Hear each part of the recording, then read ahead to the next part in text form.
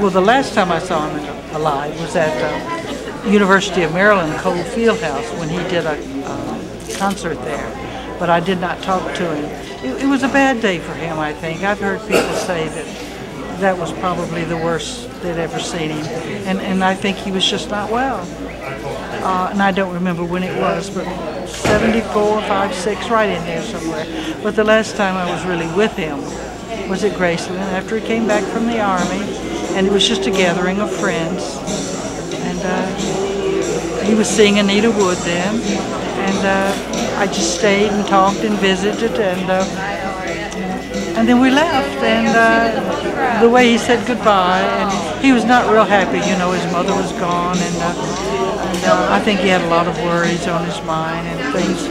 Well, you know, he wasn't the kid I knew before.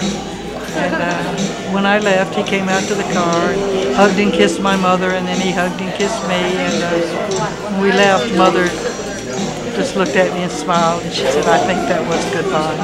And it was. I didn't see him anymore after that. I was going to college and working, and I didn't have any playtime.